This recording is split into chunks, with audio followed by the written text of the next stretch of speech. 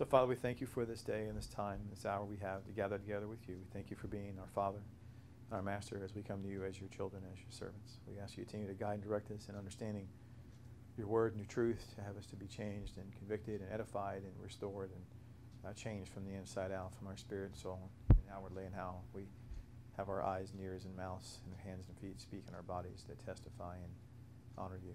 So we ask you to help us to be more as the people in Antioch Christian, those that are styled, those that are doing and occupying business as ambassadors and as ongoing representations of you, that we're the only Bible some people read, and knowing that these are informations that we learn from in the Scripture, that the depth of your truth is awesome to know, but it's just the beginning of the building a foundation from which to then love you with all of our heart, mind, soul, and strength, and love our neighbor as ourselves. So we turn now continually looking at your theophanies and your Christophanies, and later to your Last Supper and your remembrance of these things that we take honor to look back and look present and look forward to what they all mean. So we thank you for being our pastor, our shepherd, our guide, our teacher in this time. Be alongside of us. Come with us now and teach and guide and direct and open our hearts, minds, and spirits to hear what you want us to hear, to learn what you want us to learn, to be bettered and strengthened, and to be encouraged by you. And thank you, and we ask all these things in Jesus, Yeshua's name we pray. Amen. And so to clarify, I have to do this on record because it was already on record of my behavior, if you will, from Friday, or my tone in my comments. I wasn't attacking anybody. I think that was clear on the whole issue when I mentioned people by name. But I was a little disappointed in myself in the tone aspect and mixing in different things with the tone. I want to make sure I'll make this clear. I don't regret, because everything that is ordained by God has been ordained by God. That includes my sin, as I mentioned earlier to Sister Laney. So that includes what I said and how I said it. So I don't have anything in my heart that was in hatred or disdain for anybody, by no means. But I want to clarify just one thing. I don't want to belabor the point, but I want to make sure it's on air, so those who watch the other one go, hey, is that an often occurrence with this guy?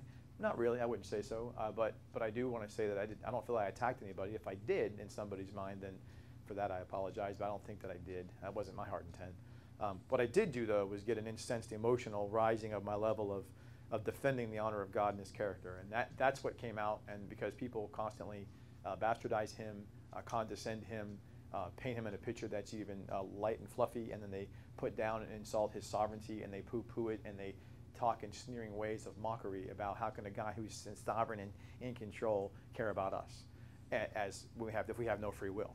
And so that kind of just wear on my conscience a little bit, and I just was defending the honor of God, but over the top, albeit I was. But that's where that came from, just so you know.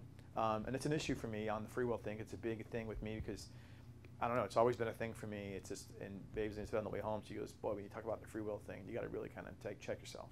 Take a deep breath, and just kind of, before I start engaging, because it just riles up in me that core issue of the arrogance of man, as far as I'm concerned. And so anyway, and I just don't want to have any part of that. So because of that fact, again, I don't regret what I said and how I said it. I do have remorse over looking back and disappointment over how God ordained that sin in my life, and how I need to learn from that and be better from it. Even though it was ordained, I'm still accountable and responsible, so that's why I don't regret, because it's ordained, but I do have remorse in the sense that I want to learn from it and be better. So I hope that makes sense, what I'm saying, because in time and in emotions, and the best way I can say this, to sum this up, as I was mentioning earlier today and with Laney and with Babes. So since God sees things in an absolute sense from the hierarchy of heaven itself, from creator viewpoint, he sees past, present, and future from his viewpoint is happening all right now. It's all right now. It's all right now.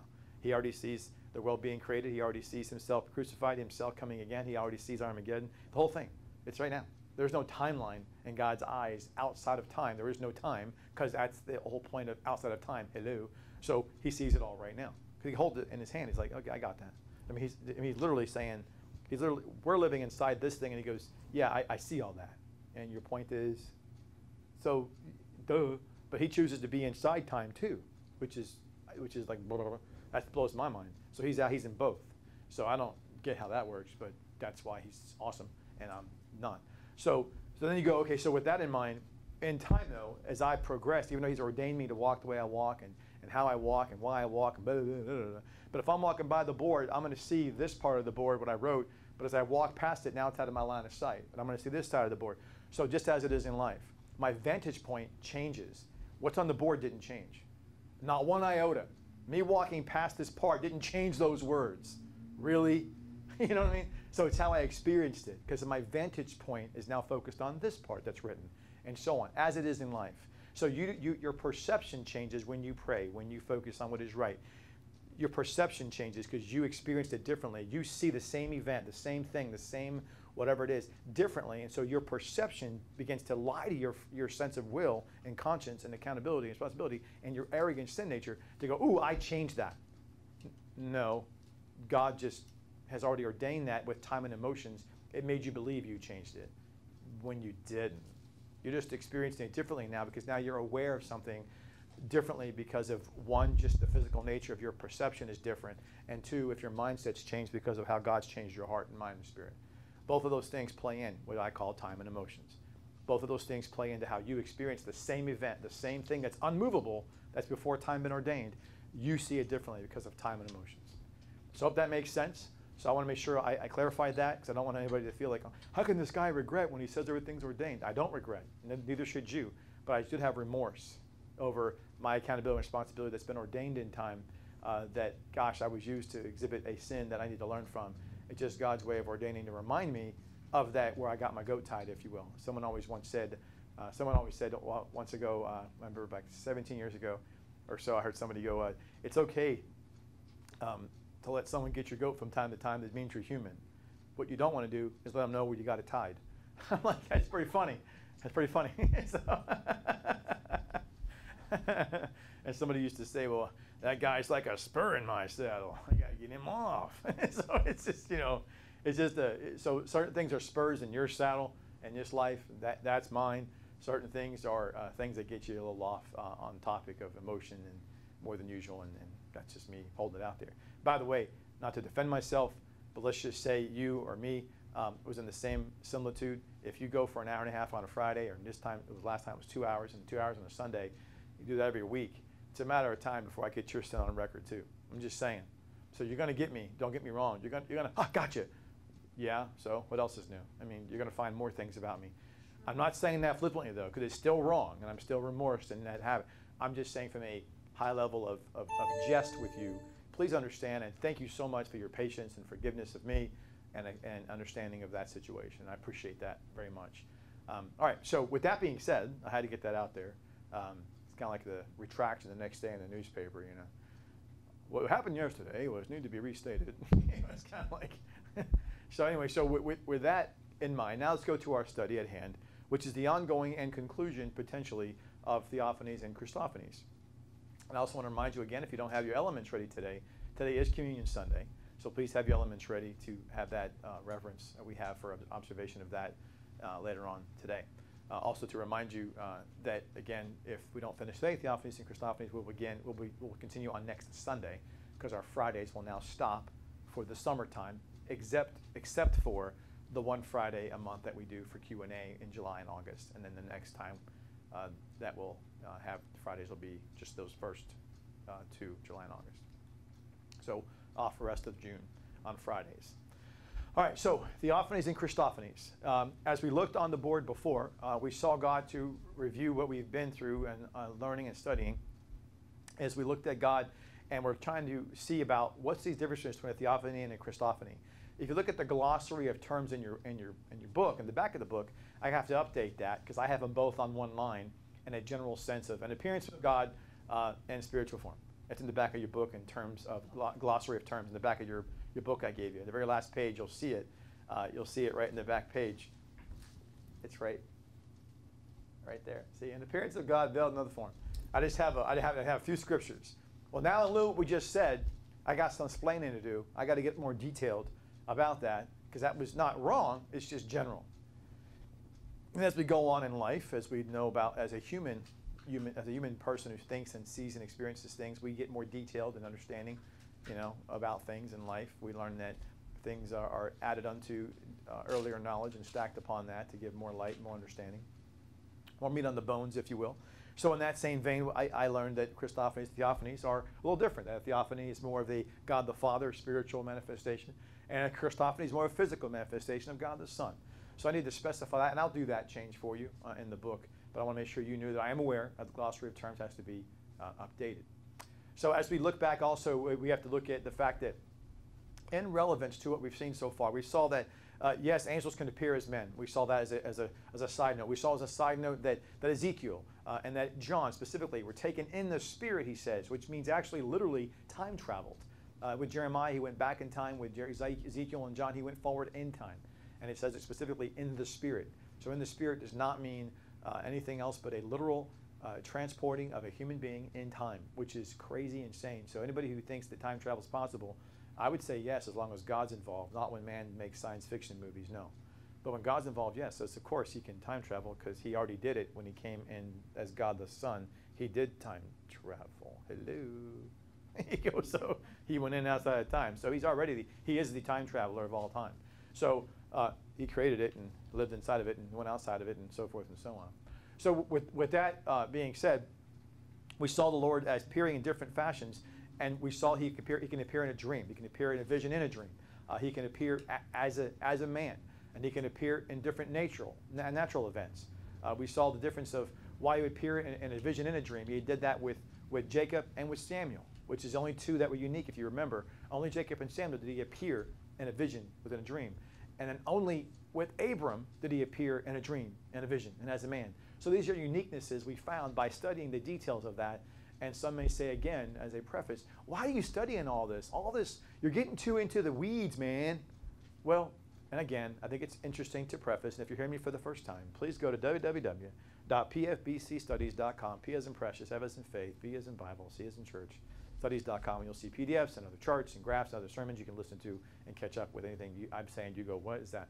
So why we do this? Why is because it's a foundation. It's almost as if someone's saying, I go to Lainey, who's a nurse, or Vicky, who's a nurse, in their background, right? And I say, I'm bleeding. Would you just stop bleeding? Stop bleeding. They'd say, first, relax. Secondly, let's find out where the blood's coming from. And then before they start transfusing blood into me, they just can't do that, can you? Because you got to find out what kind of blood type I am.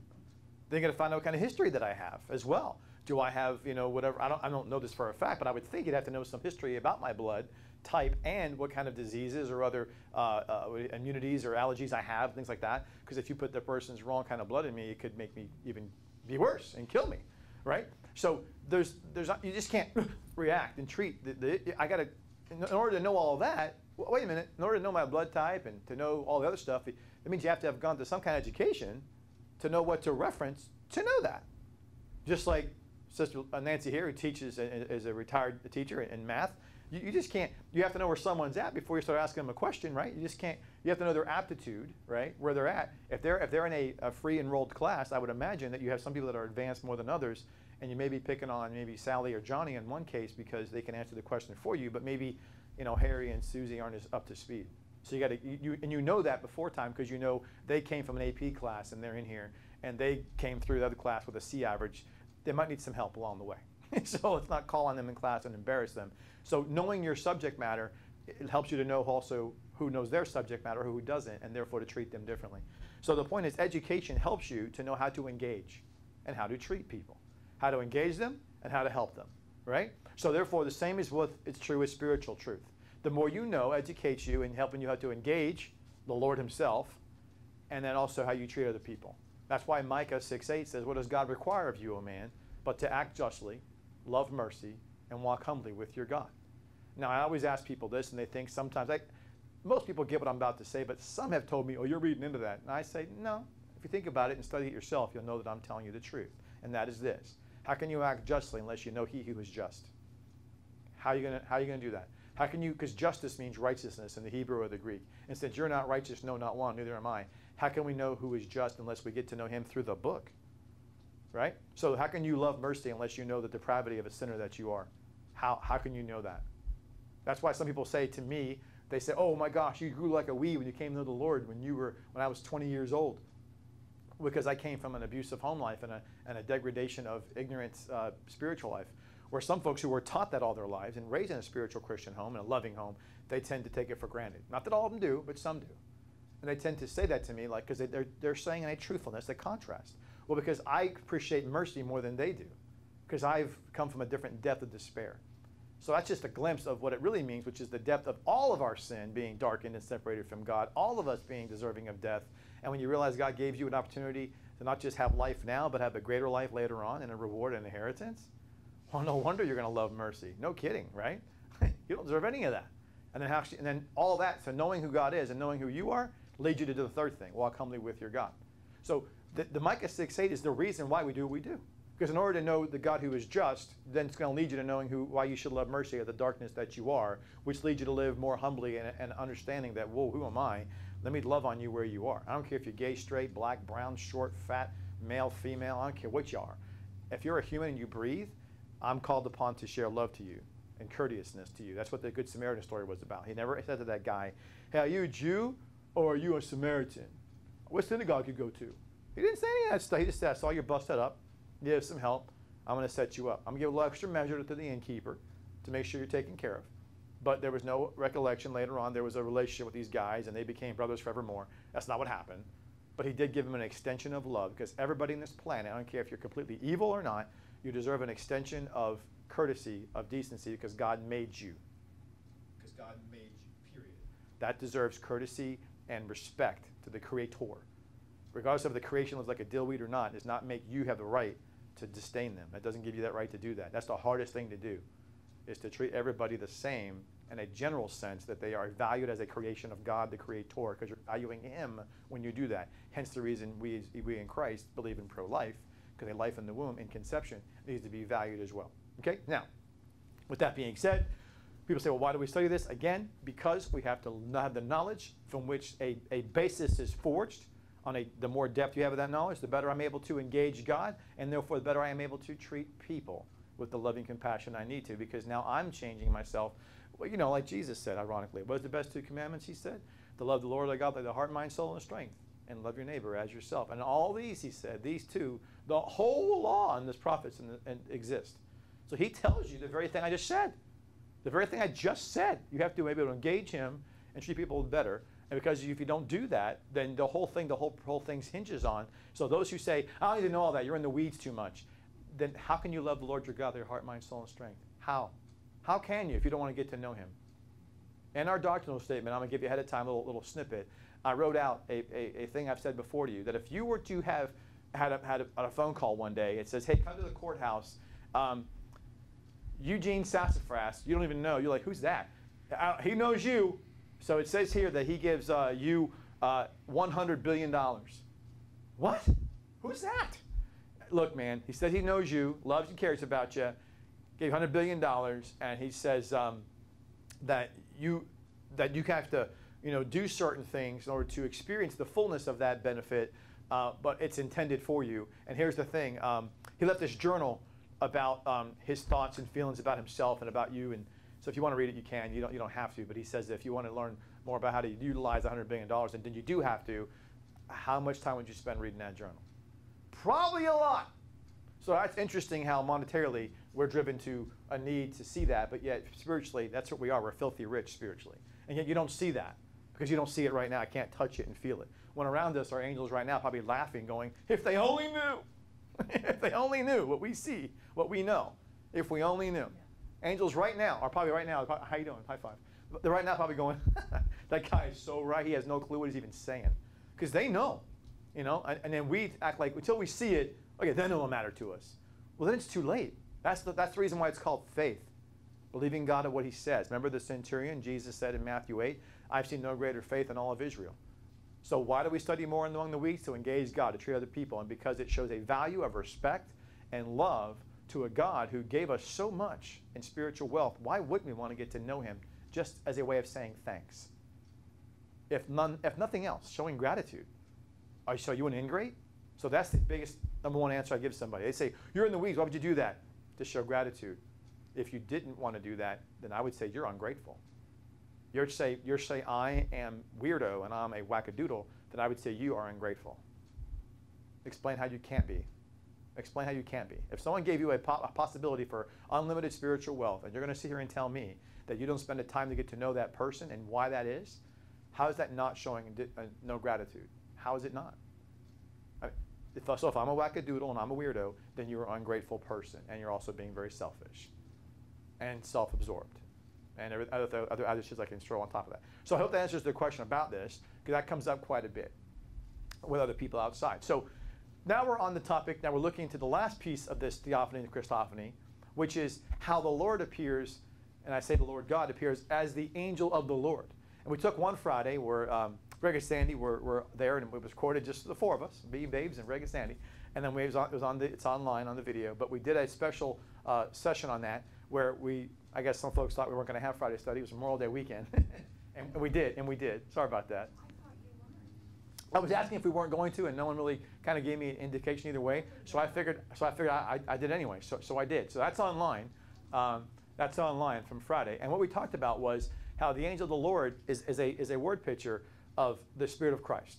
Okay. So this Holy Spirit is the Spirit of God the Father, and then the angel of the Lord is the Spirit of God the Son. To make that long, lengthy lesson short and abbreviated, what we're at in the topic of this is to reprise where we've been and let you know, lastly, to get back to the topic of where we are, is to let us know about what this really means and why the phrasing, the angel of the Lord. Now, our Jehovah's Witness friends, again, it bears witness to say that, no pun intended, that they think that Jesus was an angel who was then became who he was. Particularly, they think he's Michael the Archangel who became manifested as Jesus. However, we have John Calvin and Matthew Henry we saw before that are well-known names. John Calvin from the Reformation period and Matthew Henry from the Common Era, who writes commentaries, particularly to the Southern Baptists, anybody who's lordship, salvation orientated, and the general Christianity movement will know who Matthew Henry is. They both believe that the angel of the Lord is a reference to Michael the Archangel. However, we know that Jehovah's Witnesses think that he is Michael the Archangel who then became Jesus. So it's a dangerous, slippery slope when you get down that path. But what we have seen so far in the study is, first of all, the reason why God the Son, Jesus, God Almighty, and the person of God the Son will be called that. You say, why would God want to call himself an angel? Because it's the angel of the Lord. And it references, why that? Because it references the spiritual flesh from which the form of the Spirit of Christ comes in an angelic sense because it has spiritual flesh. Because we saw how angelic hosts in Jude 6 and 7 have spiritual flesh. Because if they didn't, then Jude would never have used the phrase heterox flesh that they went after. Which means we get our word heterosexual from that, different from. Which means they do have flesh, but it's not like ours. There is no blood coursing through their veins. Just like there's no blood coursing through the Spirit of Christ, just like there's no blood coursing through when he was risen from the dead, there is a unknown type of spiritual flesh that the Spirit of Christ takes on, and it's likened unto an angelic form, and therefore they would call the Spirit of Christ when he appears the angel of the Lord. And there's your reference as to why the angel term is used, or the messenger of the Lord. Okay? All right, now, with that being said, we go back to where we are, and again, the angel of the Lord focuses in on the authority of Yahweh, the Lord, whereas when you see the phrase the angel of Elohim, it focuses in on the deity of who he is. So one's his authority and one's his deity, because there's a difference in both phrases being used. And that goes back to Sister Tracy's comment about, and the evidence of this is what God started the whole scripture with when he said in Genesis 1 that it was Elohim who created and restored all these things. But then in chapter 2, he's Yahweh Elohim. Well, why did he change his name? Well, because he just added to his character to show now the authority piece of him comes into play, not just his deity and creator being, but now the authority comes into play because now he has a being from which he's making accountable and responsible, i.e. us. All right? And so because of that, that's why Yahweh comes in, because it always brings up an accountability and responsibility. Whereas Elohim always brings up the creator deity piece of who he is. All right? So, with that being said, we're now caught up to this piece of the angel of the Lord, what we're talking about. And we're looking at the fact that there's all these scriptures on the board here on this piece deal with that issue. And we saw that angels do not receive worship. We saw that clearly in Revelation 19 and 10 and 22, 8 to 9. And so therefore, when you see folks who worship the angel of the Lord, and he does not correct them, it's evidence A, that again, this is God the Son, a Christophany. Second evidence is because he calls himself that he's the Lord Almighty. Third evidence is because connecting scriptures together from previous mention or after mentioning, the person experiencing calls himself that. So you're like, whoa, because the person calling the angel of the Lord, who God Almighty, the angel of the Lord himself called himself God Almighty, and then people worship him. So those are the evidences as to why we're saying the angel of the Lord is in fact a Christophany of God the Son. So And we saw earlier, and to Sister Nancy's point too, we saw that he appears with Gideon first, with the angel of the Lord with a sword. And then he appears, was that first, sorry, second, excuse me. First with Joshua, then Gideon. So 2 times where an angel of the Lord appears with a sword in his hand, and it's to Joshua first, and then to Gideon. And he calls himself the general of the armies of the Chavei Sabaoth. You're like, whoa. So he calls himself like a heavy hit. Not only is Jesus God the Son, God Almighty, but he calls himself like the head of all the angels, which is no shock because all authority is given to him. It shouldn't surprise us that that headship of God, of the Godhead, God the Son, heads up all the angelic host. So you would imagine that God the Father is probably in charge of the seraphim, 4 living ones, and the 24 elders, but the angelic hosts are in charge of by God the Son. That's what it makes it sound like to me. So when you look at that process of it, we saw also from last time we studied that in Revelation 10, there's an angel that's described that's really powerful. A rainbow and a cloud and all this different majesticness about this another strong angel. Then also in Revelation 20, we saw that Jesus says he has his own angel. And you're like, is that guy? So it makes you really go, because it's really interesting and fascinating. That's in Revelation 20:16, I think it was, where Jesus says he has his own angel. I can't remember where I put that on the board here. I can't remember anymore. Anyway, yes? Todd said, what about the angel at the entrance into the Garden of Eden with a flaming sword? Okay, I know you're going to... Isn't that a cherubim and not an angel? Great. I'm glad you mentioned that because I almost forgot and overlooked it because we talked about it offline last time with Sister Nancy Harbor. And so let's go back and I'll read that to you. If you read it carefully, you'll find that that's not the case, that they did not have a sword. Let me read it carefully to you. It's in Genesis chapter 3, verse 24. So he drove out the man, which is God, Elohim, Chavei Elohim, drove out the man, Ha'adam, and he placed or tabernacled at the east of the Garden of Eden, cherubims, plural, and a flaming sword which turned every way to keep the way of the tree of life. So if you look at it carefully, the flaming sword is not in the hand of the cherubim, by no means. It's accompanying them. So it's almost as if, for example, he took his sword and went shoom, in the ground, and he said, cherubim, you guard the way. And they're like, oh, I'm not going there. Because if God himself, you imagine, the King of Kings goes boom, in the ground with a sword and he gets it on fire, and then cherubim around it going, who goes there? Nobody. We're good. We're good. We're good. We're good. We're good. You know, I'm not going to go back there. There's no way. You this guy. Remember the cherubim, the face of a lion, an ox, an eagle, and a man. Are you serious? The wings they got going on, the gyroscope underneath their feet with eyes in it. That's an eerie looking creature, dude. And then you got that. You got 2 of those. Well, I should say at least 2. It's plural. You don't know there's 2. There could be more than 2. It's at least 2 because it's plural. And there's this flaming sword that you know is put there by God Almighty. I mean, shoom, because it doesn't say it's in their hand. They wield it. It doesn't say that. So that's the great comment you made, but it's different from the angel that wields the sword in Joshua's account in Joshua 5, as well as in Gideon's account as well.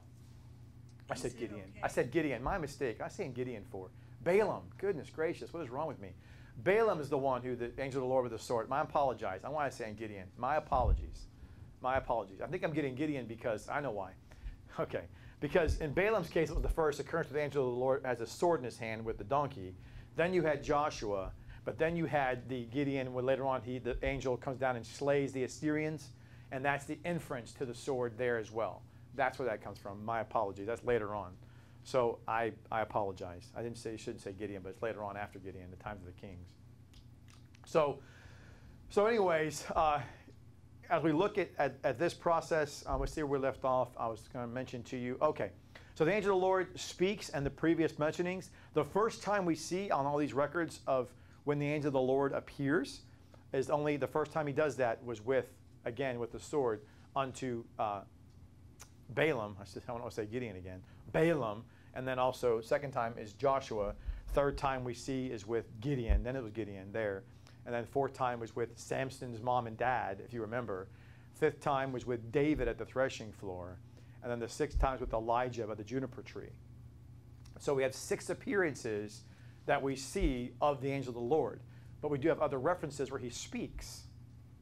he speaks to Hagar first and Ishmael and then Abram, right? So we do see he speaks before this, but the first time we see him appear is again in referencing to first it's Balaam, then it's Joshua, then it's Gideon, then it's Samson's mom and dad, then it's David, and then it's Elijah. So then we go onwardly, and we saw that in 2 Kings we left off with Elijah 2 times, and he speaks to him. And in 2 Kings 19:35, he destroys 185 Assyrians. So let's go to that reference there. We can catch back up to where we are now. So in 2 Kings, we saw the first one already, but 2 Kings 19:35, let's go there. 2 Kings 19:35. I hope I'm not talking too fast at a fast clip. I kind of want to catch myself with that. We're covering a lot of ground. And the more I realize, what I just said, for example, would be most people's homily or message, and they'd be done, everybody'd go home right now. You think about it. If you got the message. Right? You didn't preach twice on a Well, that's true. Oh, really? So most messages last about shorter or as long as what I just did just now, and then they're done. They go home. Just imagine that. Most people right now in Churchianity are already disembarking. They're already done. They're disengaged, and we're just now digging in. It's pretty interesting to think about that. So most folks who it's like most people like me who go to do a little tiny workout of 5 minutes, and here's Ryan doing it for an hour and a half. No wonder why he's more ripped than I am, right? So is he puts more effort into it, much more time, much more energy. Yes. Tracy said the verse again. 2 Kings 19, verse 35. So 2 Kings 19, verse 35, and it says, "And it came to pass that night, when the angel of the Lord went out and smote in the camp of the Assyrians 185,000. And they arose early in the morning. Behold, they were all dead carcasses." Now, it's inferred here that maybe he did it with a sword, but it's not mentioned specifically. What's also more of an important issue is that throughout all the times of my life, growing up in Christianity, since I knew the Lord, since I was, I knew him before, but I was walking with the Lord since I was 20, I always thought this was a reference to just an angel. Because of the study we've been studying about the angel of the Lord and knowing how this is transpiring, I realize now this is actually the Spirit of Christ who did this. So you're like, yowza, that's pretty amazing. So, when you see this phrasing, it's pretty awe-inspiring. Tracy said 2 Kings 19:35. Yes. Yes. And Todd said, how do you answer the comment that God gave the 10 Commandments saying, "Thou shalt not kill"? Great question. Well, it's the same. No, it's the same question. It's a great question. It's the same question, by the way, that I would ask people to bring up the objection. I'll bring up another. You know what? I'll receive your objection, and I will raise the objection even greater. You think that's a conundrum? I got a bigger one for you. Why would God not kill Cain in Genesis chapter 4, but he tells Noah in chapter 9, when a man sheds a man's blood, so shall his blood be shed? What's up with that? You just said to Noah, ever kill somebody, you take them out. But yet you didn't do it with Cain. So I'm going to raise the ante on your comment. So the answer to both is the same answer. You know what the answer is? Man has no right to question how and why we do things, and that's why the 10 Commandments were given. 10 Commandments were given, and the other 603 to boot, because remember, there's 613 commandments total, by the way. Our Catholic friends, God love them, they mean well, but they think there's only 10 commandments. They wish. There's 10 that embody the character of God, but there's another 603 that God added in dietary, governmental, and other social issues. There's 613 of them, and Jesus kept them all. Every single one. He didn't fail in one of them. Because remember, if he did, according to James chapter 3, he fails in them all. He can't do that because he's the truth, Jack. Somebody said, how do you know he kept them all? Because of what I just said. That's how I know. He kept them all.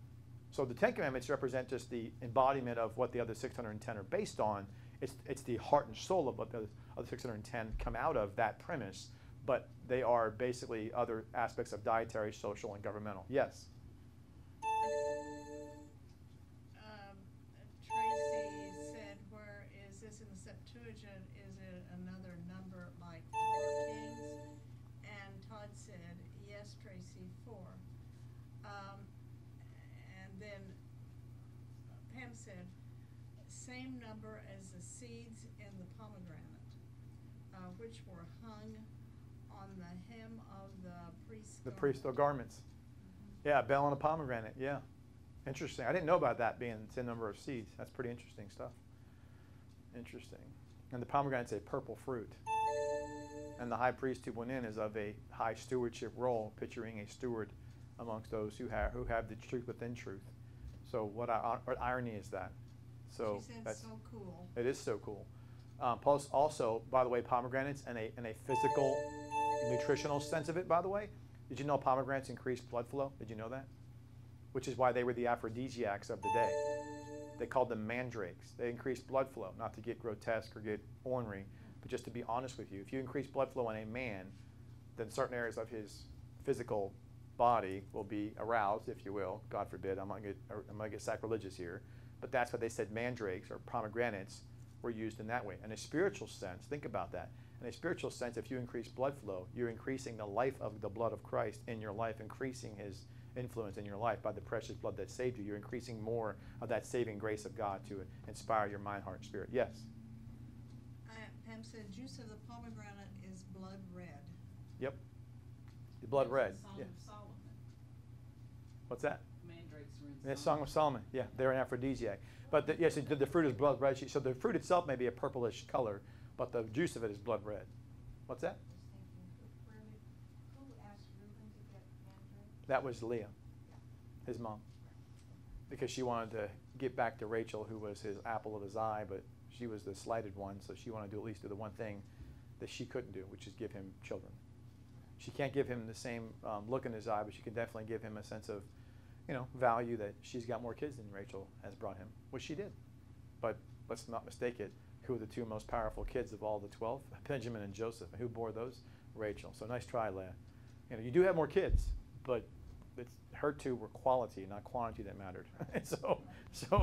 so anyway, so if we go back to, I forgot what I was saying now. So we go back to, so your question about Ten Commandments. So the reason why, again, he could say he could kill the Assyrians, and even though he says don't kill, is because God's not subjected and regulated to the Ten Commandments that he gives to us. So why were the Ten Commandments given that say do not kill? They were given for us for two reasons. One, and this is, by the way, is going to be in our doctrinal statement, just so you know. Number one is because God wants to show our depraved nature how different it is from God's divine nature. God's divine nature is expressed in those Ten Commandments. That he is the only God there is. You should have no other God before him. You should not take his name in vain. You should not kill. He's talking about because he is a God of life. And only he can take life and give life. And that's why we don't have the right to take it, because we can't give it. He who gives it can take it. Can you give life? Women go, yeah, I do from my womb. Stop it. You did not make a soul. All you did was bear a physical thing that grew inside of you that we call a fetus, then calls a baby. You did not make the fetus. Tell you what, when you can actually show me, go on a sonogram chart, and I'm gonna track when sperm hits egg, you show me, you go, okay, what? There's the nose, see? There's the mouth. When you start doing that, and you can show me exactly what you do that makes that child's form, his body, his mind, his soul, his blood, his vessels, his nerve system, and you show me that, then I'll believe you give life. Otherwise, psh. By the way, if I'm a manufacturer of widgets and I sell widgets to GM and I say, here, you can make a car with these widgets, but you cannot make a car, only one premise. You make whatever you want. You can make a short car, long car, big car, tall car, fast car, slow car, truck, but you cannot do intrinsic harm to people and the environment. That's part of the deal. There's a whole harmless agreement. As long as you don't do evil with this widget, you can do what you want with it. Now, I'm the one who sold the part to the manufacturer. Now, the manufacturer of GM's cars can make anything they want as long as they don't do harm to people in the environment, right? So I do that. So I say that. So if they go and do that, don't I have a legal clause to bring suit against them? Wait a minute. You signed the contract, dude. You don't have a right. You're the you can make what you want. You can put out the product. You control the product line, what goes out of that factory. No doubt about it. You control what comes out of the factory. You do. You control. A woman controls what goes out of the factory. You do control what goes out of that factory. What goes on out to the dealership. But didn't we sign a deal that you have a hold harmless? You cannot take which I gave you as a resource from which to make said vehicle and to manufacture it, to have it be you're the factory inside. Matter of fact, all the factory workers are mine. They all work for me.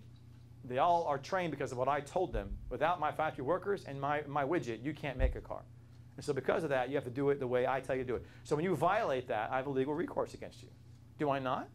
So what right does a woman have to say, I can have a right to give and take life? No, you don't. No more in that example, that person has a right to do that which is against our agreement. You can't harm a person or the environment. How are you not harming a person in the environment when you kill a child in the womb? You are. You're the same analogy. God gave you the widget. God gave you the sperm and the egg. He created the soul. Right? That's the widget. And God was the factory assembly line in place as his hand was forging all those things. You didn't do it. You didn't provide the soul, nor did you forge the image of that child in that likeness. No, you didn't. Stop lying. No, you didn't. All you were was the factory. You were the conduit from which he or she's then brought out of the assembly line to the dealership of life. So when you do a hold harmless agreement with God, which is God saying you don't have to sign an agreement, he signs it with us unilaterally. He says you will value life. You do not take life because you didn't take it because you didn't give it. When you give it, you can take it. Until you do, then you don't take life unless I tell you to, under circumstances I tell you when to. Because then God will tell you to. As the author of life, he can tell you when to do that and how to do that. You have to do it when he says it, how he says it, and to who he says it, and do it immediately. You can't and of course Saul learned that lesson. You can't bring back the Amalekite king and go, well, I meant to kill him later so all people could see him. God said kill him in battle. What part of your deaf ears didn't hear that? Oh, you wanted to have the arrogant display of pride, to look at me, pound your chest like a little testosterone guy. No. You can't just do what God says, how it makes you look good. Sometimes you got to do it when you get no praise and glory for it. You know what? It's not about you. It's about his justice being upheld. So when God takes a life, he can because he's the giver of life. Secondly, because it upholds his own venue of justice, and because he has a right to. So that's how I say the Ten Commandments are given as, number one, an example of God's character of righteousness to expose our character of darkness. Secondly, the Ten Commandments are given for the second reason, which is to teach us the principle of obedience and disobedience, and along with it comes consequences and rewards. That's what it's supposed to teach us. That one, we can't measure up to God's character, and two, if we do what God says, we're going to get rewarded for it, but if we don't, we get chastised. That principle hasn't changed, by the way. This is how God does it. So same thing. The Ten Commandments are what Jesus was about. Jesus was about the embodiment of God's character, showing you that we're not him. And number two, what did Jesus teach?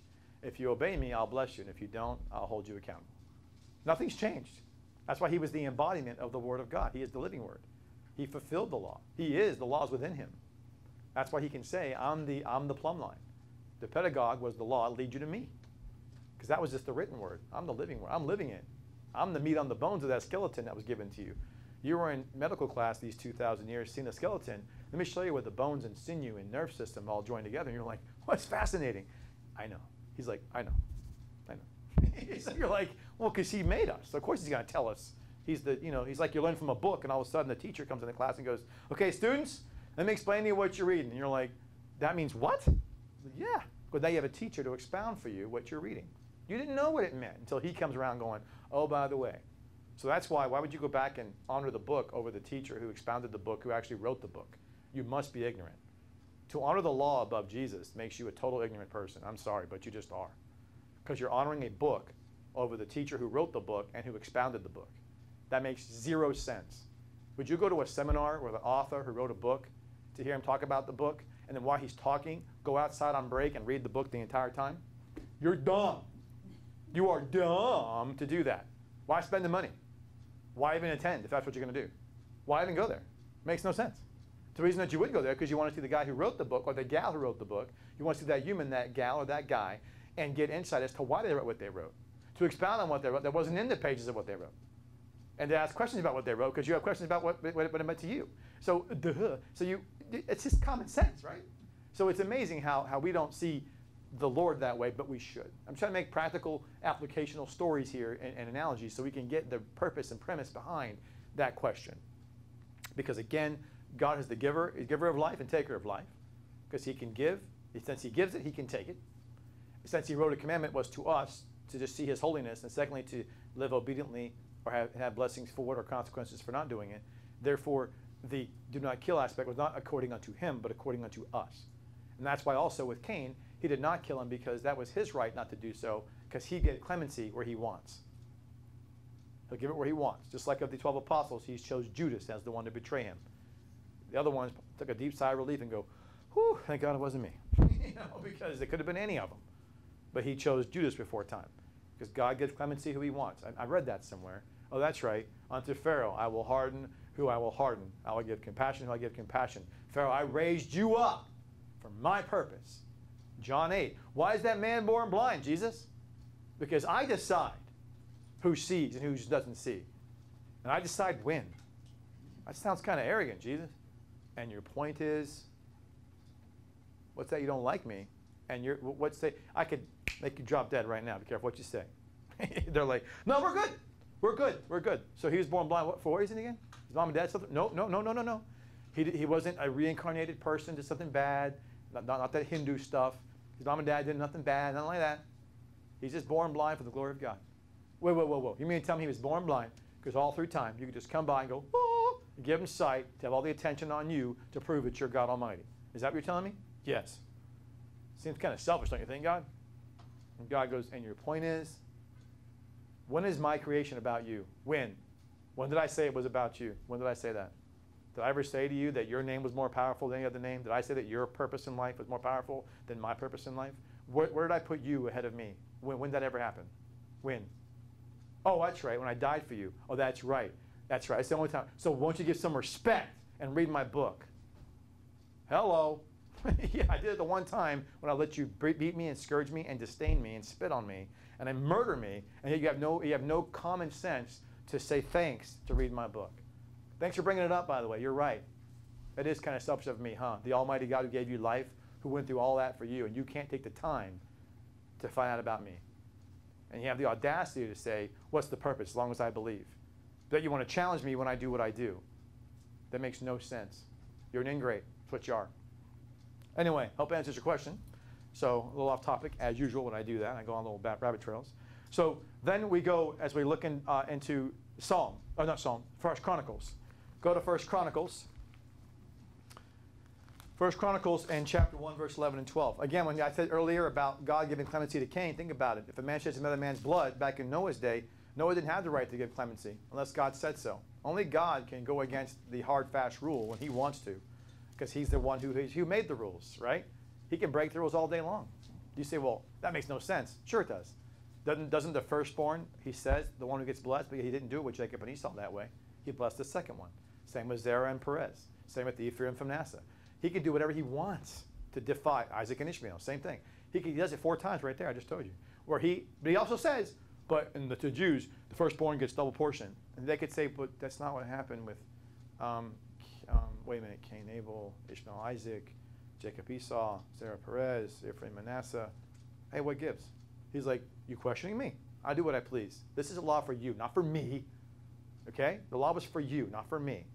The law was to exhibit to you my character so that you can actually do what you need to do, because you can't be left to your own devices. You're too doofus-like. I got to tell you what to do, or else you'll be destroying yourself. Would you just really? That's why even in this timeline of by grace through faith we live, by the grace of the Son of God, even now he gives us a book to live by. You take this book away, I mean, all we have something left with the Spirit of Christ and the Holy Spirit, but he uses the book to bring us to conviction, to bring us to enlightenment. It's kind of somewhat helpful, but it's not. You're going to find out in tribulation what's going to happen when that happens. It's bad. Yeah. That's why he destroys the Bibles. He destroys them, the Antichrist does, because he knows that without this book to reference, the Spirit of Christ and the Holy Spirit need this to reference. They bring us back to this, because they know the psalmist is right. When you forget, you got to go back and read it. You got to go back and study it. And if you don't have it to go back and reference, you can be helped, but only in a general sense, not to an absolute sense. It's almost like saying, I get injured and I go to your hospital where you work and you can treat me. Versus we're out in the wild and we're on an island and I get hurt. I go, help me. You go, I don't have the resources. I got the knowledge, but I don't have the resources to draw from to help you. This is the resource to draw from to help us. So the Holy Spirit and the Spirit of Christ are going to heal and help and encourage and counsel us by all means, with or without the book. They can do a much better job with the book.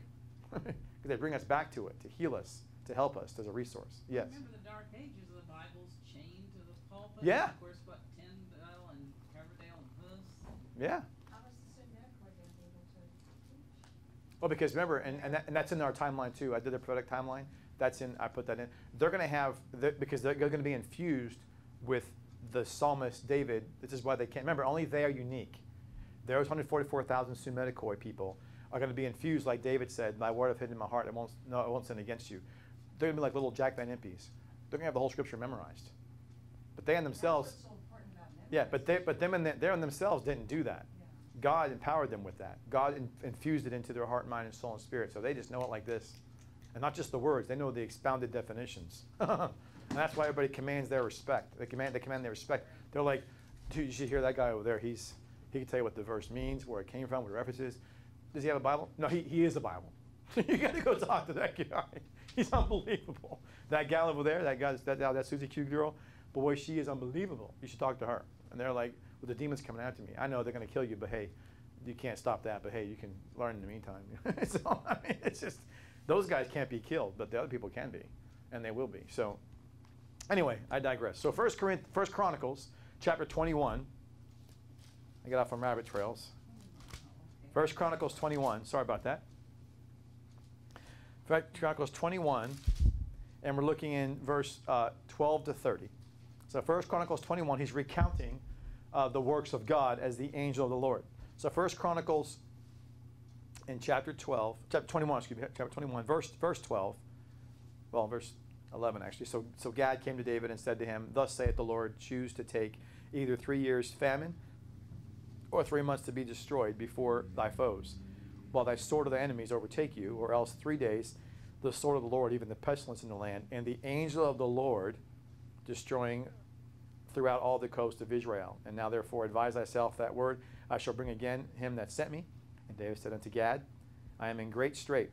Let me fall now into the hand of the Lord." Chave.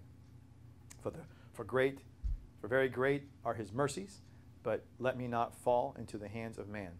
So Chave, the Lord, gave pestilence upon Israel, and there fell on Israel 70,000 men.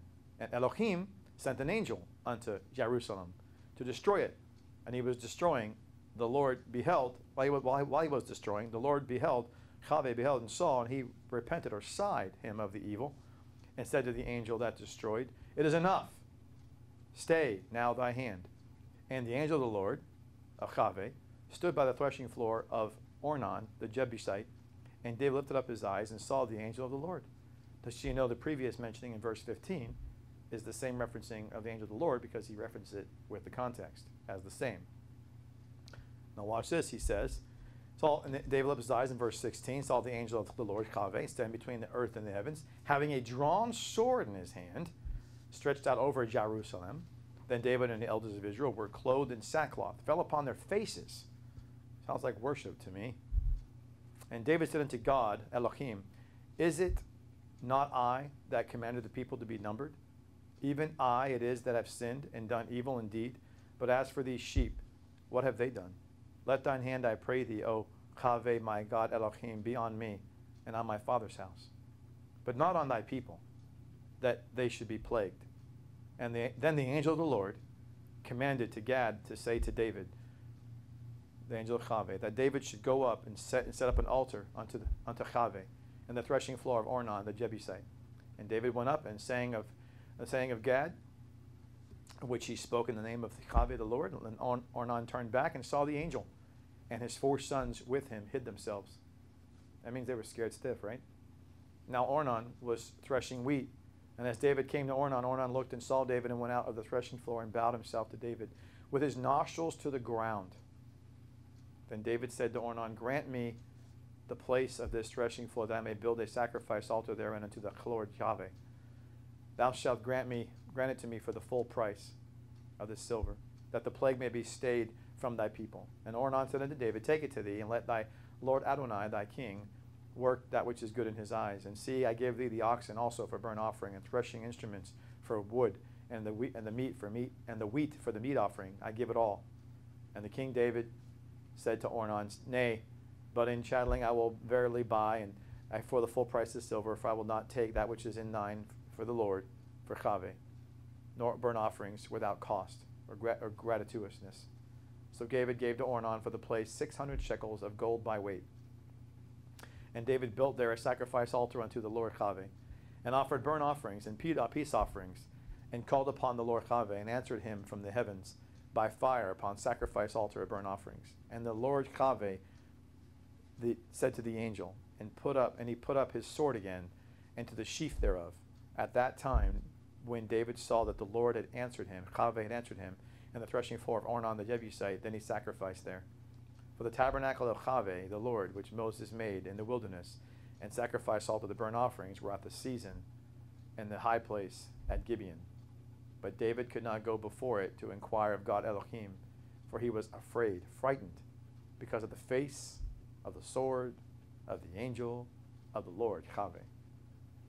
Frightened, fearful of God and his appearance that he would give. So you see a recounting of the works of God, and you see it mentioned in verse 12, 15, 16, 18, and then down to verse 20 and verse 30. This angel, well, verse 27 as well. So we do see this mentioning on this reference there. Now we go to the Psalms. So we don't see, now in this case, by the way, this is an appearance as well. I should put an appearance here. So what you already have right here, that's actually recount. I'm not going to count it again because this is recounting what we already saw here, which I'm going to put up here, right here. He's recounting what happened here, if you remember. See, he appeared to him on the threshing floor. He's just recounting it in 1 Chronicles, basically reprising the story. What exactly does it mean for him to number Israel? Just because at the beginning of it, Satan goads David to number Israel. Yeah. So Satan goads him. So basically, if you look into verse 3, and Job answered the Lord, "Make to this people 100 times so more as they may be, but the Lord the King are they not all my Lord's servants? When does my Lord require these things? When will he be a cause of trespass to Israel?" So nevertheless, the king's word prevailed against Joab, whereas Joab departed. And so, and verse 5, and Joab gave the number of the people unto David, and they were 100. So basically, David's numbering the people for a sense of taxes, if you will, to gain revenue from how many people are there, which is what you're not supposed to do, obviously. So he wants to know who's over here, who's over here, who's over here. It's not your business. They're not your people. They're my people, God would say. So let them be in their tribes as they camp. Don't you go trying to figure out how much you can get from this and this and this. That's what he was basically doing. He wanted to have recourse given back for them to give back to. And that's the problem, is that, like for all of us, to give an example for all of us, the perfect example is I'm not supposed to, by the way, denominations do this. You go to a denomination and they'll have you sign a form that says, please put down what you make for a living and we'll send you what your tithe should be. Oh, really? Oh yeah, they do that to this day. Churchianity people do that. They say, what's your income? Your tithe should be this. We'll give you a report of how you're doing per quarter. So you're saying you're making blank, you're giving blank, where's the other extra? And it's really condescending. So they put this law aspect in your face. Whereas Corinthians says God loves a cheerful giver. So you're supposed to give to where God blesses you. So that should be something innately between you and God. Between you and God, between you and God. It has nothing to do with me. So, however, but if I said to you, hey, you need to do that, I can't do that. That's not my place. Now, because ultimately God's the one who provides, in David's case, for the kingdom's welfare. Not David. God does. So therefore, but God's using David to be the one who's the conduit to which to run his kingdom. And so therefore, when he starts numbering the people for benefit to see by faith, see by sight instead of by faith, God provides. God brings to the storehouse what he needs. It's difficult to do that. I'll be honest with you, it is. It is for me too. Because there's times when I don't want to say, I don't say things, but there's a fine line between the responsibility of reporting things versus, that's one thing. That way God can lead you as he leads you. But there's the difference between saying, oh, by the way, I'm going to tell you what you should do. Or I'm going to find out more about you so I can then maybe, influence you what to do. That's not good. Let you being in the hands of God and trusting him is my number one responsibility, like it was David's, that he would provide. And number two is to inform you how God's provision is being done, so that in those two things, God's glorified. He still moves on me as he moves on you. He influences me as he influences you. That's an independent thing. It's not for me to get involved in that. So Satan was goading him, saying, hey, do you really trust God's going to bring stuff to the storehouse? I mean, you do need some stuff over here. Find out what the people have to give. Maybe you can have them. But that's not the, he thought nothing wrong with that. It makes sense. From a government standpoint of humanity, that makes sense. Let folks know. And Satan's good about that, making you take a principle of man's government and infuse it into God's world and say, if it's okay with man in business, man, we all do that. Just do it in God's government. God goes, don't bring that in. You don't do that. There's a house of prayer. You don't bring in that malarkey garbage of monetary things. I provide that stuff. So he influences you to give what you give. He influences me to trust in him for that. He influences me to inform you of that. He influences you to take what you need for that information to do what you need to do. We're all in the same premise, trusting the God. If it's whatever you give, trusting enough, that's what it is. That's what God gave you, because it comes down to being a cheerful giver. I'm not supposed to dictate that to you. I'm not supposed to, I'm not supposed to set up a stage to where I can actually manipulate that. I'm not supposed to dictate or manipulate it. I'm not supposed to do, but people do both. They dictate on a small degree, but the majority of them manipulate. They'll say, "Oh, God can give you a 100-fold blessing for every $100 you give." I'm like, "What? That's manipulation." Or if you don't, you're not doing well because you're not giving. That's not true. But people say all kinds of stuff that makes people feel guilty. They manipulate their willingness to give. And all you should do is trust in God, me and you both, and secondly, respond to the needs. You and me both. Me by making you aware of where we're at, and you by just moving where God moves you in your life. I can't, you know what I mean? That's what David had to be challenged with. That's what was going on. Yes, I'm sorry about that. Yes, babe. Todd had said, I never had seen this account in the Bible. And Pam said, so much for the Muslims' claim to the Temple Mount. Yeah, I know, right? Yeah, so much for that, right? So let's go to Psalm 34:7. Psalm 34:7. What's that? When Chad and I were traveling back to Nebraska and I was out walking on the track every morning, I thought, this is kind of the time I should be memorizing scripture, and the Lord gave me this. Psalm 34:7? Well, 34. Yeah, 34, okay. Don't ask me to recite it. That's a long one. Psalm 34, verse 7. Yeah. The angel of the Lord Kaveh encamped round them about them that fear him and delivered them. How cool is that? That's an awesome verse to memorize. Put that in the back of your quiver. That the Spirit of Christ encompasses you when you fear him, and he will deliver you. Oh, take that one to the bank, Jack. I want that one. I want that one all day long. I want that. I like that one. So as long as I live in fear, healthy fear, not in, no, in fear of reverence. And I reverence God. I respect. I have a deep sense of respect and value to God. If I have that, and I show that by my actions, by wanting to seek him out and be a worthy servant and child of him, then he's going to deliver me. He's going to be encompassed around me. How awesome is that? I love it. I love it. All right. So then you go to Psalm 35, verses 5 and 6.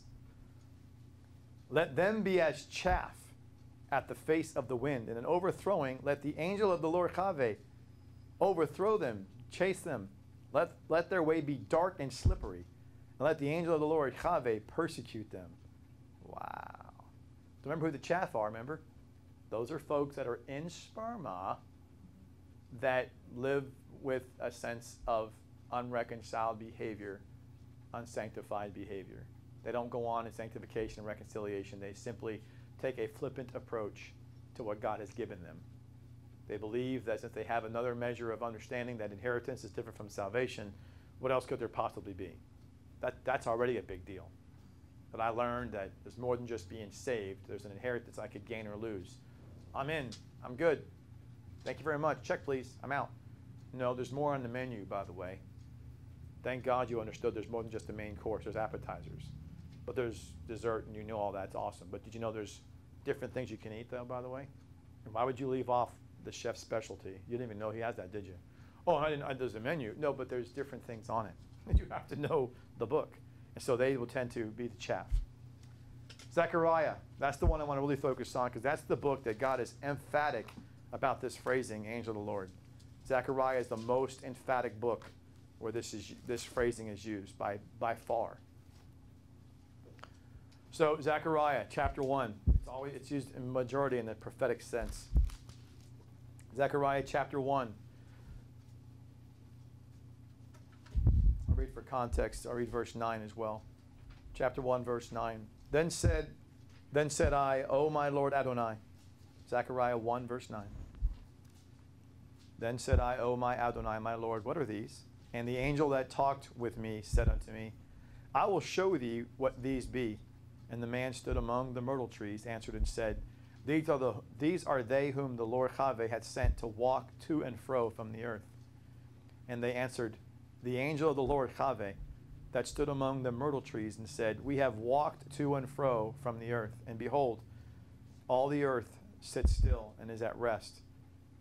Verse 12, Then the angel of the Lord Yahweh answered and said, O Lord of hosts, how long wilt thou not have mercy on Jerusalem and on the cities of Judah, against which thou hast had indignation, been enraged these 70 years?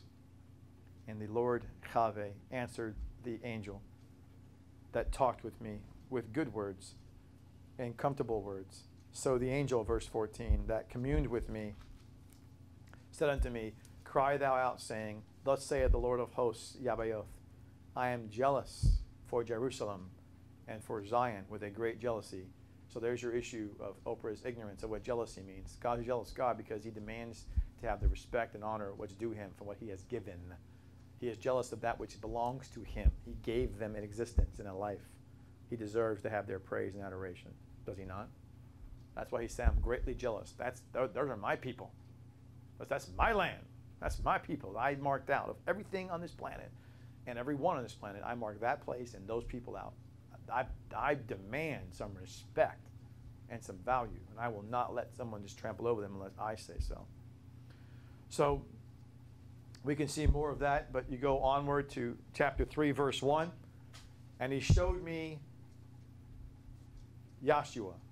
It says Joshua in the actual King James, but it's Joshua, same word that, by the way, Joshua in English is the transliteration of Yahshua, which is Jesus' name, which both mean salvation. So when you read the book of Joshua, think of Yahshua, which is interesting about Jesus because it's the same word, just different Hebrew and Greek text, but they mean salvation.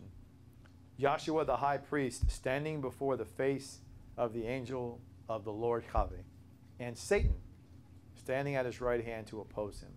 Yikes. So go down and also in this context, verse 5 and 6. And I said, Let them set a fair myrtle upon his head, a turban.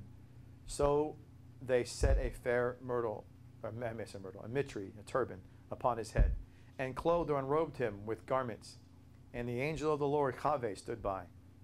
And the angel of the Lord Yahweh protested against Joshua, saying, Thus saith the Lord of hosts, Yahweh Sabaoth, if thou shalt walk in my ways, and thou shalt keep my charge, and thou shalt also judge, in my house, and thou shalt also keep my courts, I will give thee places to walk among these that stand by. Zechariah 12. Well, actually, Zechariah 5, I should say. I put it on the board here, but it's not mentioning the angel of the Lord, but it's mentioning the angel. Zechariah 5. Then the angel talked with me and went forth and said unto me, Lift up thine eyes and see what is that gone forth. And I said, What is it? And he said, It's an ephah that goes forth. Verse 10. Then said I to the angel that I talked with me, Where does thee bear the ephah, carry the ephah? And he said to me, To build it in the house in the land of Shinar, and to be established, and thereupon her own base. Chapter 6, verse 4. That I answered and said unto the angel that talked with me, What are these, my Lord Adonai? In verse 5, chapter 6, and the angel answered me and said, These are the four spirits of the heavens which go forth from standing before the Lord Adonai of all the earth. So you have ongoing references to the angel, but not the angel of the Lord. But as I continue forward, you can go forward and now go to chapter 12. In chapter 12, in verse 8, I have on the board here in verse 8. In that day, the Lord Yahweh defend the inhabitants of Jerusalem, and he that is feeble among them all that day shall be as David, and the house of David shall be as God Elohim, as the angel of the Lord Chave before the face of them. It shall come to pass in that day that I shall seek to destroy all the nations that come against Jerusalem. All right, and that's Zechariah 12:8. So you have this continual reference to the angel of the Lord in Zechariah. But again, he speaks to him. There's really not, one would say maybe there's an appearance to him, as you can go back to chapter 1 when he says he walked to and fro on the earth. And one could say, well, maybe when it says in verse 13 he talked to him. So there's really not a direct reference to the angel of the Lord being the one who was appearing to him, but it says that he did talk with me and he did show me these things. So there's no direct reference. I was reading back and saying, except for in chapter 3, verse 1, when he says, standing at the right hand, standing before the face of the angel of the Lord was Joshua the high priest. But again, that's not the angel of the Lord standing there, except for later on in verse 6, he said the angel of the Lord stood by. So based on what he saw, so you could say he appeared to him, but the point being in Zechariah is the most oft used on a consistent basis of this representation. So in Zechariah, which by the way is prophetic, right? So on the prophetic,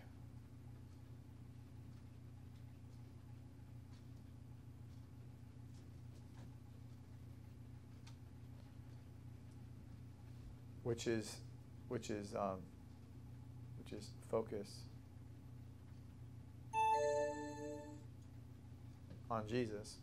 So Zechariah is prophetically focused on Armageddon, which the focus is on Jesus at said time, is the book that has the most emphasis of the angel of the Lord constantly being mentioned as we see.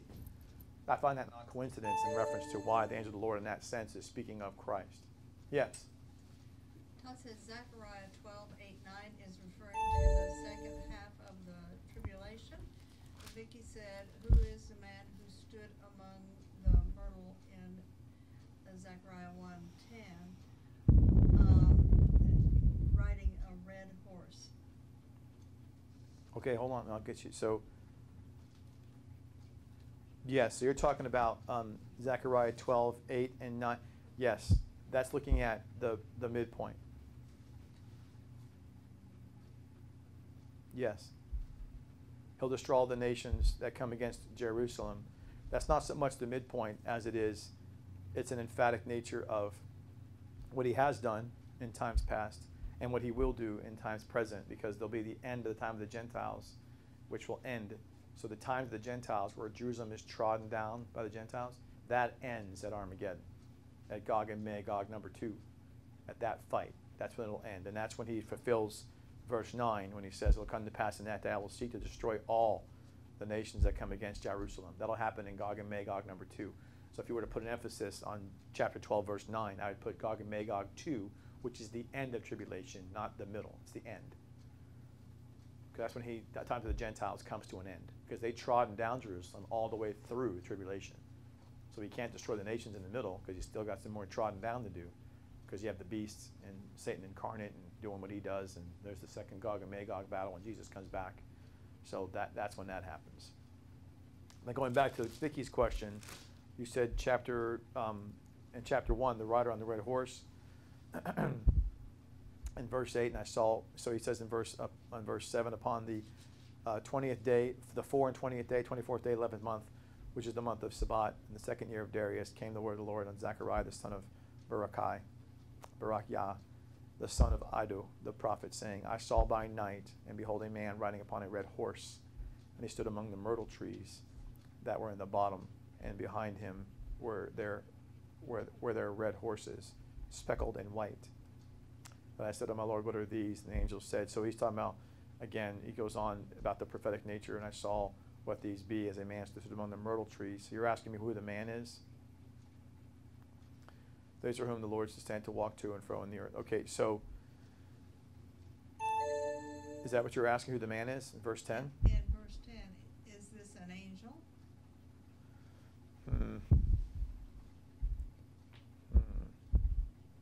You know what? I have not considered whether that would be an angel, a representation of.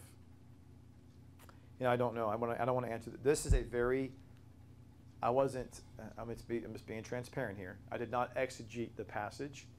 I was looking for the entire passage, and which I'd have to do to figure that part out. I do not know that for certain, but what I was going to tell you was because of me being excited about, when I read Zechariah, I was like, dude, we got to do a study on this. Because Zechariah is so involved with so much prophetic aspects. Zechariah has been, in my opinion, one of the books that when I read it, I'm going, okay, wait a second. What are you saying again? Because he says a lot of stuff that I don't want to say something now that when I study it, it comes out to something different. My knee-jerk reaction is to, without doing the exegetical study of the entire chapter or book, is that he's talking about the prophetic nature of the unfolding of Satan through the horsemen of the tribulation. However, Pam said verse 11. Vicky said verse 11 has the angel of the Lord is in the myrtle trees, and Pam said right. Vicky said I have always been confused by this. yeah, I know. It's because it speaks. I know. So yeah, the man that stood in verse 10 seems to be the man who's standing there, but then the question becomes, if the Spirit of Christ is standing in the midst of the red horse and the other speckled in the bay one, then if that's picturing tribulation, then what's going on? That's where it seems to fall apart. So I want to really do some study on it.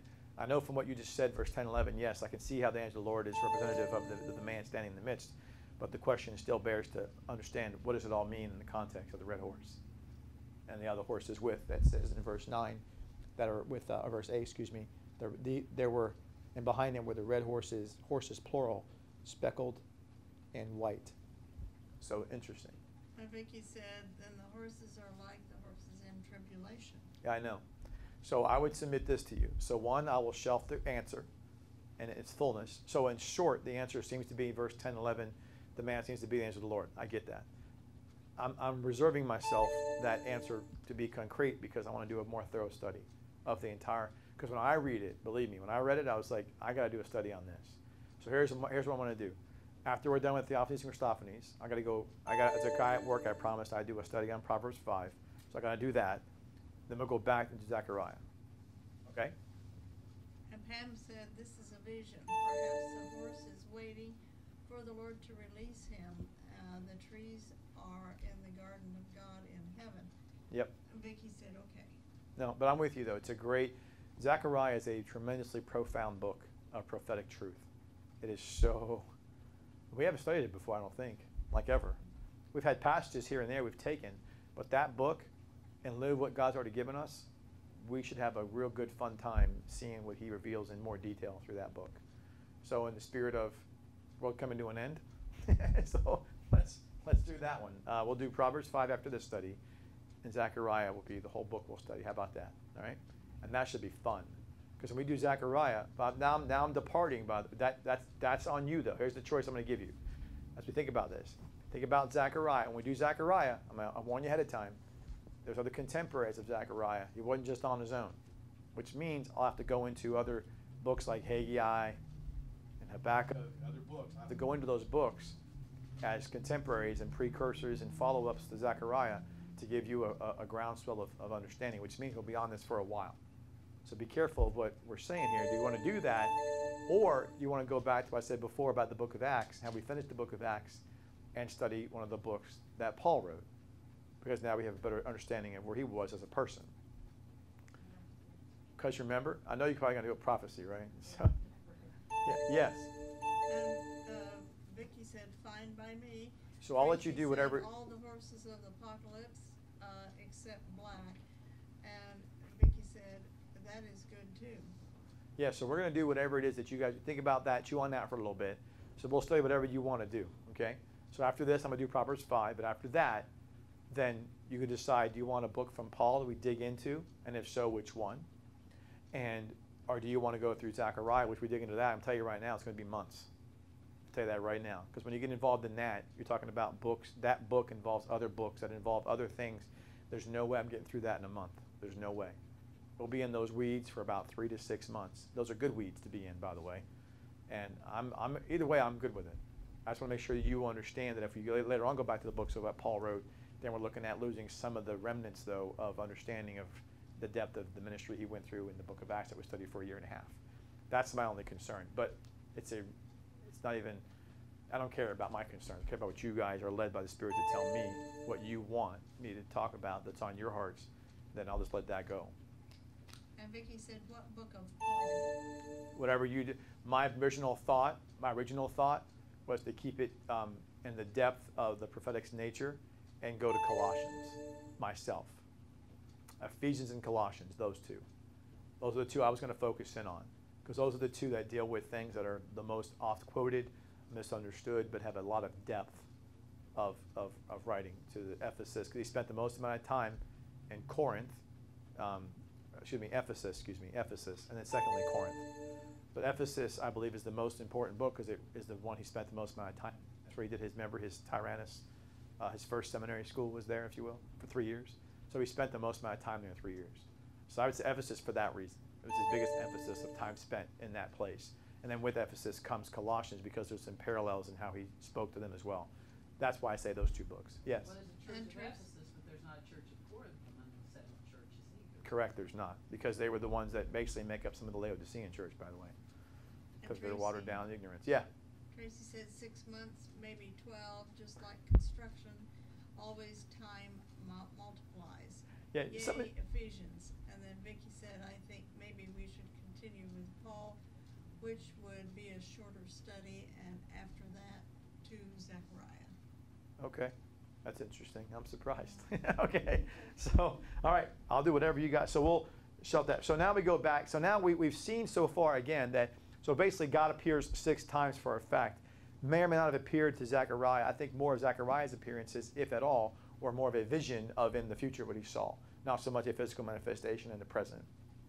So which means we have a concrete reference to 6 times that the Lord appears as the angel of Chave. And remember, what is the number? 6 is the number for man, but not just man, but man's inheritance. And so that's why Satan takes the mark of the beast, 666, as if to say, I'm taking the inheritance from us, and he's ruling the earth. That's what he wants. He wants heirship. That's why he despises those who are in line for heirship. That's why he has no concern, by the way, over these lower-ranking people in Christ that act like, I bind Satan. Really? I put on the armor of God. He laughs and goes, I don't even care about you, man. You're in no position to inherit. I already got you where I want you, ignorant. Who I want are the people that are walking in faith, that are doing the works of faith, that are in the Spirit of Christ, that are in that position to inherit earth, but more so than ever, those who want to go and inherit heaven by first entering. His main priority is on those who want to enter heaven. Second priority, those who are in line to inherit earth. That's where his focus is. Everybody else is irrelevant to him. He already has you where he wants you. Ignorant and in bliss and disobedient. Whatever.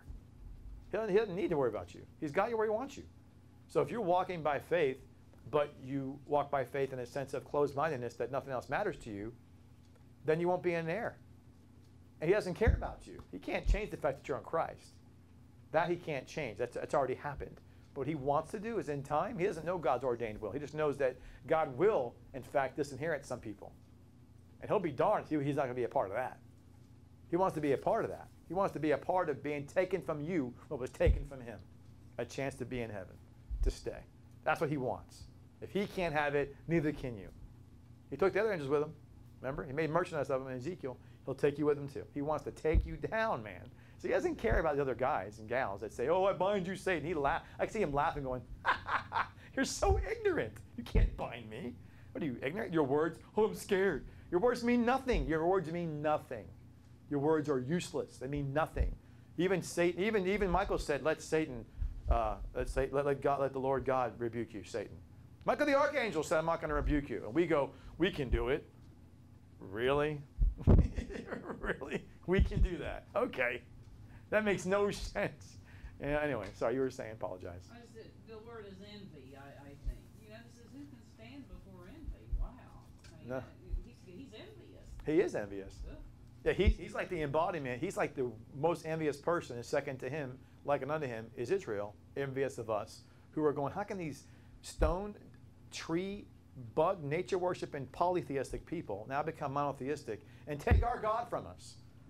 and say that that God is now in Yeshua, it's irritating to no end on three fronts. You're taking our faith and making it your own. And then secondly, you're building on it on a person that we rejected and killed. And then thirdly, isn't your background all about being ignoramuses and worshiping stones and sticks and stupid beetles and stuff? And now you're going to be the ones ahead of us. Really? It makes them so like, oh, incensed.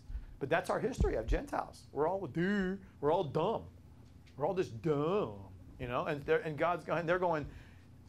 Why them, God? Why not somebody of our own tribe or something? Take a tribe and do that, maybe. Exalt the tribe above us. We've kind of seen that before with the Levites, and we've seen that before with the Judahites. We've seen that. Why do you go outside the tribes to do that? That makes them envious, like you said, because they're like, they don't get it. And Satan's doing the same. Satan's going, hey, take from the Angelicos to replace me. Really? You're going to take those guys, the ones who are flesh and blood and bone, you're going to have them replace me? Oh, now I'm really ticked off. Because he's bad enough he's being replaced. But to be replaced by us, as being the ones who God's going to show his most endearing love to, it makes them a very envious position. So it's really interesting, the two peoples, Satan as the pinnacle, and then Israel as the secondary element of the two envious things that God has made them envious because of both reasons why. He stripped from both of them their positions in the kingdom. Both of them. Interesting. And then picture in Saul, when he did it, he ripped his garment. And remember that? He said, as it's ripped from you, Samuel said, so shall God rip the kingdom from you. And Saul was like, I can imagine him hearing those words. Satan was incensed when he heard that. When he's like, get out. You know, get out. Ooh. So, anyway. Well, his strength is made perfect in weakness. Boy, the goy are weak. Yeah. Yeah. It's true, right? So as we saw him appear 6 times in the Old Testament, I want to entertain the idea of what is the mentioning in the New Testament when it comes to the angel of the Lord. Are these mentionings before the birth of Jesus as he appeared to Joseph? Is that Christ? Is it? And the book of Acts, is that the Spirit of Christ also? And many would say, oh, come on. Before the birth of Jesus, maybe, but I doubt it because it only happened before the times of Jesus. Now we're in the time of Jesus. It wouldn't need to be that anymore. In the book of Acts, they would say, come on. Jesus already lived, died, rose again from the dead. Would that be the purpose of that? To which I would say, well, wait a minute. Lest we forget, my proof text would be Acts 9. Did not Jesus and the Spirit of God, the Spirit of Christ, did he not appear to the Apostle Paul on the road to Damascus? Did he not say? He said, who are you? I am Jesus. I'm Yahshua, whom you persecute. Excuse me? Well, no, you can't be. According to churchianity, they said you can't do that. Well, he did. Or what about the fact that he taught Paul for 3 years in the backside of the desert? Remember that? So he appeared to him, and he continued to tutor him for 3 years. That's a lot of time appearing to him for someone who says in their theology, the Christ and the Spirit can't appear like he did in the Old Testament. There's no more need for it. Well, then he did it to Paul. So my proof text would be, open your mind to the possibility of what you don't even think may be real. So with that in mind, let's go to the book of Matthew, chapter 1, verse 20. Now we're in the New Testament, which is ironically interesting. When you speak of a theophany or a Christophany, you're not going to find any. You're not going to find any, and I mean any commentary that says that those appear in the New Testament. The very definition of a Christophany or a theophany is a precursor to Christ. Once you get involved in the New Testament, which is about Christ, they cease referring to anything as a Christophany or theophany, which is interesting. I say forget what tradition of man says. I'm just saying let's see what saith the Lord says. Okay? So let's look and entertain let's have this conversation together. Matthew chapter 1, verse 20.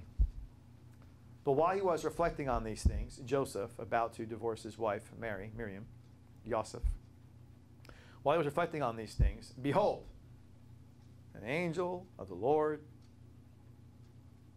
that's Kyrios here, but of course it would be Chave in the actual Old Testament, appeared to him in a dream, saying, Joseph, son of David, fear not to take Mary, thy fianced wife, for that being formed in her is by the Holy Spirit. She shall bear a son, now shall call his name Jesus, Yeshua, for he will save his people from their sins. Verse 24, and Joseph being raised from the sleep, that as the angel of the Lord had commanded him, and took his life. So twice we see the angel of the Lord mentioned, but we see in verse 20 that the angel of the Lord appeared to Joseph. Question, what was that? Was that the Spirit of Christ appearing to Joseph? as if to say, oh, by the way, what you see now before you is in the womb of your fianced wife. Wow. It makes me think that. It does. It really does. And that would be an amazing, different take on what really happened here. Wow. If that's the Spirit of Christ saying, oh, by the way, what you're about to see is about to be infused into a little tiny baby boy. And you have a tremendous responsibility given to you, Joseph. You raise him, because it's me you're raising. Inside that body is this Spirit. Oh, okay. Yeah, I won't divorce her. I'm sorry. I'm good. I didn't know. I'm sorry. I didn't know. You know. Well, look in chapter 2, verse 13. But they, having retired to their own country, behold, an angel of the Lord, chapter 2, verse 13 of Matthew. Retired to their own country. Behold, an angel of the Lord appeared to Joseph in a dream. Again, he appeared again, saying, Arise, take that child and his mother, and fly to Egypt, and remain there until I speak to you. For Herod is about to seek the child to destroy him. So, interesting. Now the child's already born, and yet there's still this appearance of the Spirit of the Lord, potentially, because it's mentioning the angel of the Lord. Is it really just an angel? Or is it the Spirit of Christ? Even though he's already infused inside that child, is he appearing, saying, it is I who's in that form of that fetus. Go to Egypt. Is it? I don't know. What do you think? What do you think? But it doesn't say the angel of the Lord. Angel not in caps either. Tracy said, so it's Jesus telling Joseph about himself now. Wow. Here's what I want you to see, though. To your point, when you say that, I know what you're saying. I thought the same thing, Pam. But notice something. Go back to chapter 1 of Matthew and verse 20. See where it says, behold. You see that? Look at I'll put this over here. Look at that word, behold. Look how it ends with an O-U. And go back to go to page 10 of your book. In the diglot. And when something ends in O-U, it's of the. That's what it means. So what it means is, behold, of the angel of the Lord. There's your the that you're missing. Because you don't see it in English. But you do in Greek. When I saw that, I went, I gulped and thought, okay, this very well may be the Spirit of Christ himself. It's more compelling now when you see the Greek language. The word behold is ending with the OU, which is the phrasing under page 10 of the. So behold, the angel of the Lord. Todd said it says L-O. And lo, right, and lo. But it's translated behold, I know, and lo, correct, and lo, or behold. But look at the word and how it's written. I-D-O-U, the word itself, the Greek word itself, not the English word, the Greek word itself. Then go back to page 10, and you'll see the O-U referencing under the singular genitive neutral. It's of the. Then you see that. So he says, lo, or behold, of the angel of the Lord. That's what the translation would be. Because the of the, or the lo, or behold, word is ado, is before that word for angelos. Which it would mean then, behold, of the angel, of the messenger, of the angelos, so of the angel of the Lord. So there's your the that you're looking for. It's you say, where's the the? Where's the article to emphasize? It's veiled in Greek, but it's there. It's not in English, but it is there in the Greek. It's there. So interesting to me. But now that we see that, does that definitively make it clear that it's the Spirit of Christ talking to Joseph, before he's born? But then the question would come in chapter 2, after he's born, and he says, take the child and go to Egypt. That makes it even more eerie. Is he actually saying, the Spirit that dwells within that child, it is I who was talking to you right now. I'm in that child right there. Let's take us out of here. Is that what's happening? It's the same phrasing there too, by the way. Behold. It's interesting, is it not? You see that? Hope you see it. Todd said, now the teaching from last week emphasizing the is lost on me. No, okay. Nope. The teaching is still emphasizing the word the, but remember, we're emphasizing it in the actual language it was written in. So in the English, you're not seeing the word the, but in the Greek, you do when you see the word behold. It should be translated, behold the. Behold of the angel of the Lord. That's what it should be translated to say. It should say, behold of the, because the suffix on the word dictates that of the should be infused into the English translation. Because it's not, you're being lost, but you shouldn't get lost. When you stay with the original manuscript, you'll realize it should say, translated correctly, should say, behold of the angel of the Lord. That's what it should say. So there's nothing to be lost on when you stay with the text of the language. That's the key, though, that God hides it and veils it from the English translations, to your point. If you're staying with English, you get lost. When you dig into the Greek manuscript, into Koine Greek, and you go, oh, in the language, behold is written in the suffix of ou, u, so it's adu, so therefore it means lo of the, or behold of the. Oh my gosh, how come the English guy didn't translate it that way? Because they didn't. But they should have. That's what you have page 10 for, to go back to and reference, to know what it should be. All right? So I hope that makes sense, helps you. So it's not off the beaten path from the original Greek manuscript, but it is aloof from the English, but not from the original Koine Greek. That help to answer the question or comment, I hope? I'm hoping so. Because it is there, just not in the English. It's there in the original language. Chapter 2 of Matthew, verse 19. Again, he says, behold, all three times that he appears to him. In chapter 1, verse 20.